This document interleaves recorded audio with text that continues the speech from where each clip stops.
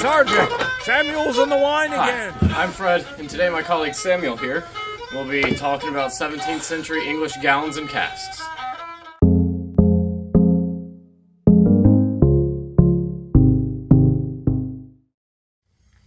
In today's world, we use the term barrel for a wide variety of containers of various sizes that usually have a similar shape.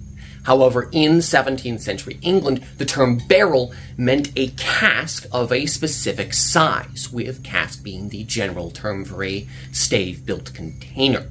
And even with a barrel being a specific type of cask, not all barrels were the same size. And that was due to the different measurements of cask sizes and the different definitions of a gallon in the 17th century, the wine gallon and the ale and beer gallon. To start, we first see the concept of a gallon appear on a treatise on weights and measures written in 1303 during the rule of Edward I. It described how a container filled to the brim with 8 tower pounds of wheat was equal to the volume of a wine gallon.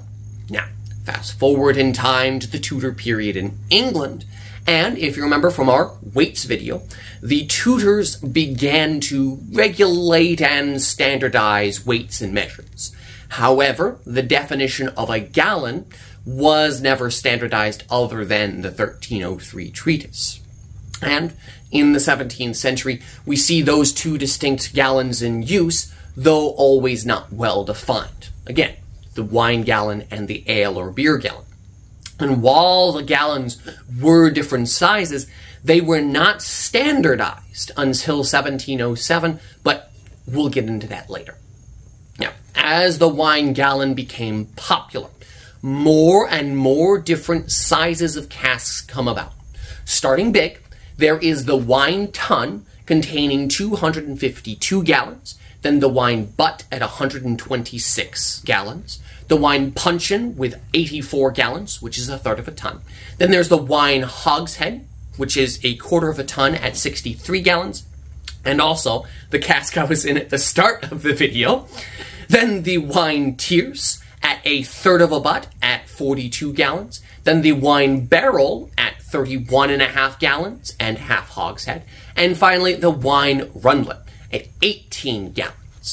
And if you were to look at the tonnage of a ship, it was actually tied to the capacity to carry wine tons. For example, the Susan Constant having a capacity of 120 ton, Godspeed a capacity of 40 ton, and Discovery 20 ton.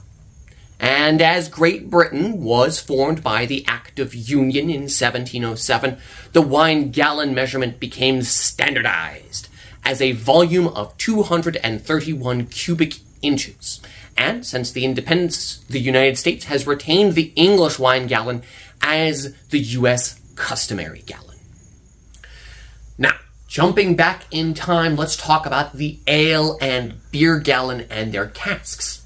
In 1531, the Coopers' Guild was given the authority to manage all casks manufactured by brewers. In the law stating the Coopers' Guild authority, it also dictated 3 distinct sizes: the firkin, the kilderkin, and the barrel.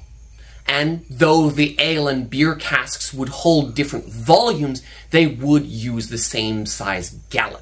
The ale firkin held 8 gallons, the beer firkin held 9 gallons. The ale kilderkin held 16 gallons, the beer kilderkin had 18 gallons.